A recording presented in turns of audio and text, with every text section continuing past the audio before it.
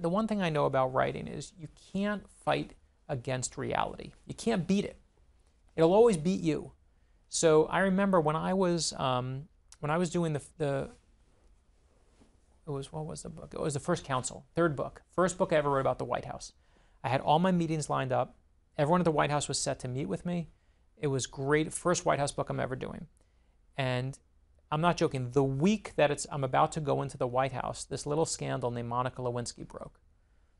And no one would talk to anyone. Every door was like, I got to cancel. Because you couldn't have a reporter coming to your office. Even though I'm a novelist, no one can talk to anyone right now. Everything was shut down.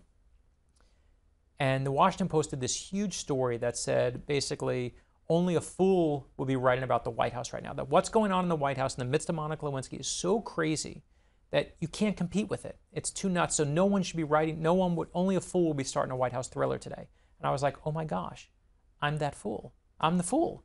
But I was obsessed with the White House. I just still wanted to know what goes on in there. Where are the secret tunnels? Where's the passages? How does the president get out? And they eventually let me in. And they let me in because I am the fiction writer. I'm the guy who goes in because I'm not going to quote you. I'm not going to say you did something bad. So while Lewinsky was at its heyday, I bet you can find footage of me going into the White House. I'm one of the only people. I had the head person of the Lewinsky investigation in the White House sitting and talking to me. It was a place every reporter in the whole country wanted to be. But I was in there because I wasn't going, tell me about Monica Lewinsky.